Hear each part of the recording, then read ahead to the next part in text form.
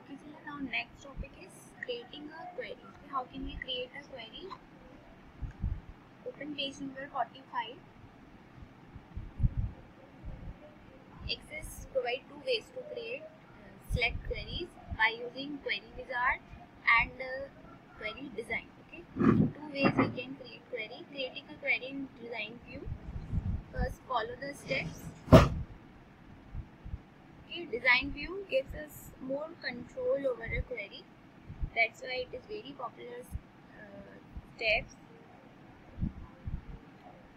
And create a view, open the database and click on create tab on the ribbon. Okay, now click on query design. You can see this is the option. Now the show table dialog box is displayed,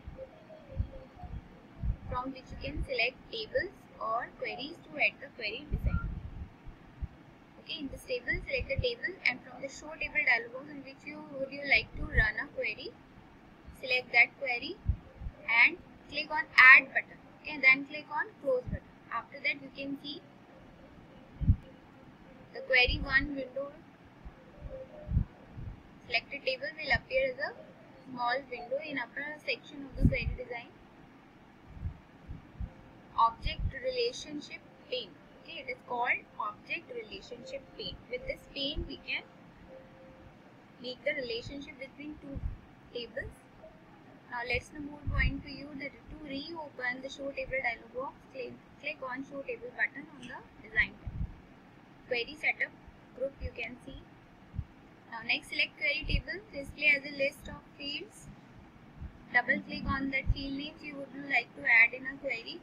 Okay, whatever field you want to add in a query, you can double click on it or you can drag it also. Okay, they will be added to the design grid. In the bottom part of the screen you can see this is a design grid window. Okay, in this you can add the suitable fields for you. You can also add fields to the query by dragging them. Design grid is small, similar to a spreadsheet. Okay, you can see this is a like spreadsheet window with columns representing each field in the query. Now let us understand the design grid. What is design grid? There is some points over here: field, table, sort, show, criteria, or all. Okay. Now first option is field. The first row of the design grid display the selected field names from the table. Next is table. The name of the existing table is given beneath each field name. You can see. Next is sort. This property is to filter the data either in ascending or descending order. It is an optional property. Okay, you want to choose or not, it is optional for you. Now next is show. The show row display a check mark. Okay, if you want to show that field or you want to omit, or you can put the check mark over here. Okay, the field with check mark display the information when the query is being run.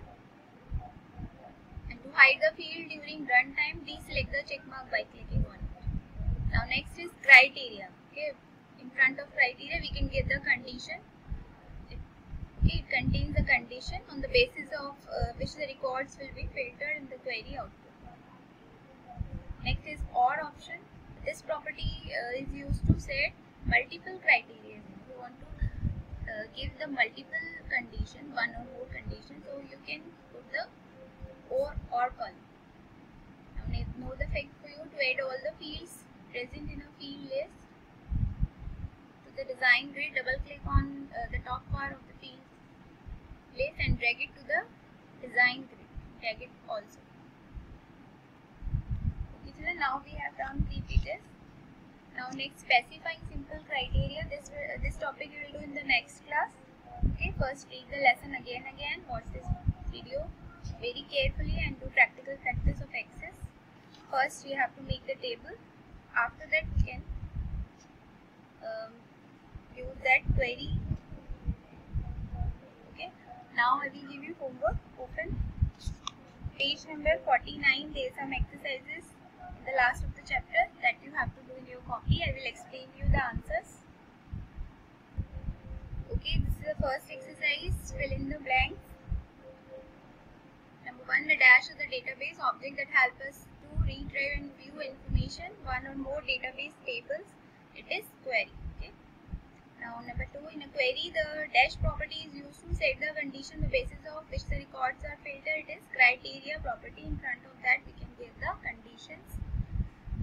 Number 3, you can set multiple criteria in a query using dash property. It is or property.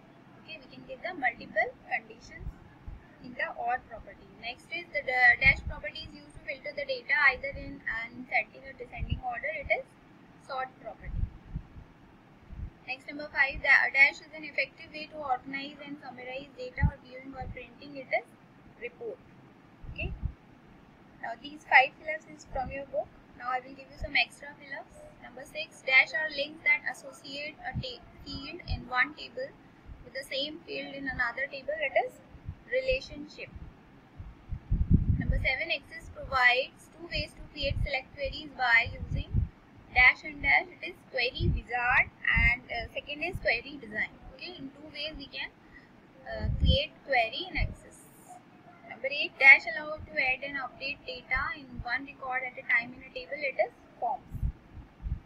Okay, these 8 fill-ups you have to do in your copy. Now next, move on to next exercise. It is straight, true or false.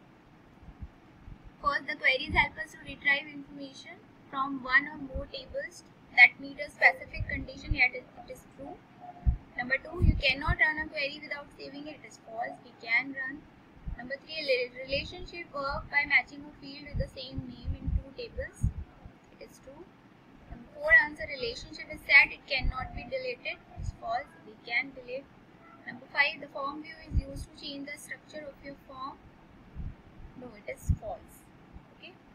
Now move on to next exercise. It is multiple choice questions. Exercise C. First is, which option used to change the appearance and size of various controls of a form? It is design view. Okay, in the design view only we can change the appearance and sizes of form. Okay. Number 2, which one of the following is not a type of query? It is design. Okay.